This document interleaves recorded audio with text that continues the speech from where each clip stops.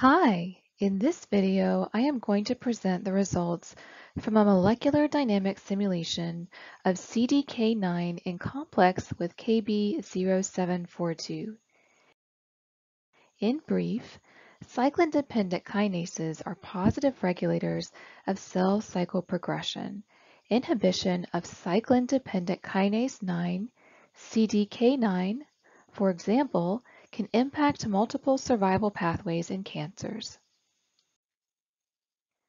One such example is KB-0742, a potent and selective CDK9 inhibitor.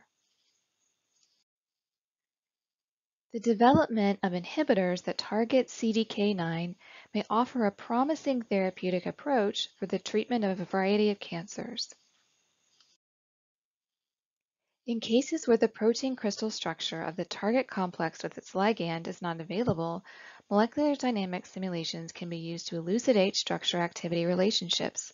Such studies can provide atomic-level insight toward understanding of the mechanism of action and help inspire novel drug design strategies that can ultimately improve clinical outcomes. Using a variety of software packages, a molecular ensemble was created using PDB-3MY1 as the target CDK9 kinase and KB-0742 as the ligand.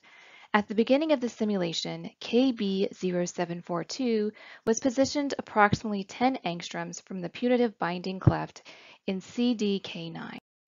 Molecular dynamic simulations were performed in Google Colab Pro.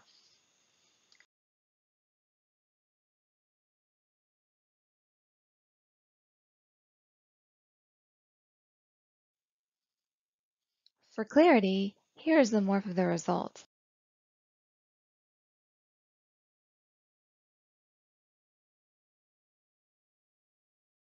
Note the migration and rotation of KB-0742 into the putative binding pocket of CDK9.